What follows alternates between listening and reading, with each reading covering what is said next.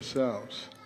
You know, when I was running for president, I discovered that most of the American people had common sense.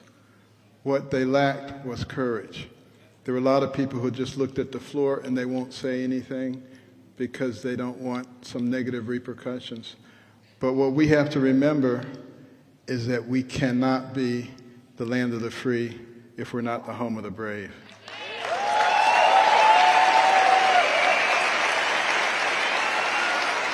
But one man had the courage to take on the political establishment and give the people a voice in Washington with no concern about what it would cost him.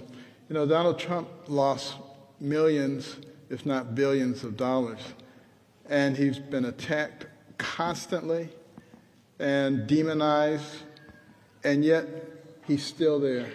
They haven't gotten rid of him. They're trying to do everything in their power to get rid of him because he's the biggest threat to the administrative state and to the swamp. I don't call it a swamp, I call it a cesspool.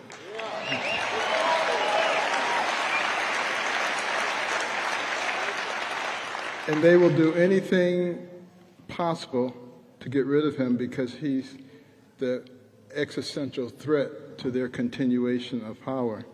So don't be surprised at some of the other things that they're going to try. But they see his poll numbers and they're really worried. What those poll numbers tell me is that the American people are a lot smarter than they think they are.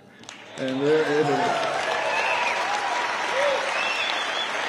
The American people recognize that if the left is successful in using the Justice Department and using our system of checks and balances in an aberrant way to keep him from running or gaining the presidency, then we will have lost the republic. You know, Benjamin Franklin was asked in 1787 after they finished the Constitutional Convention, "Sir, what do we have here, a monarchy or a republic?" He said, "A republic if you can keep it." The way we can keep it is we can put Donald J. Trump back in office.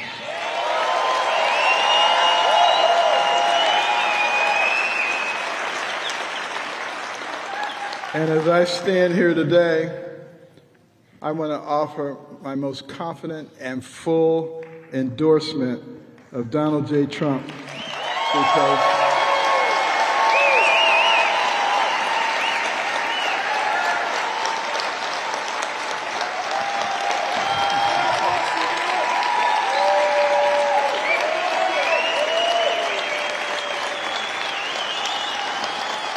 and Donald Trump believes in our freedom of speech, freedom of religion, and the right to keep and bear arms.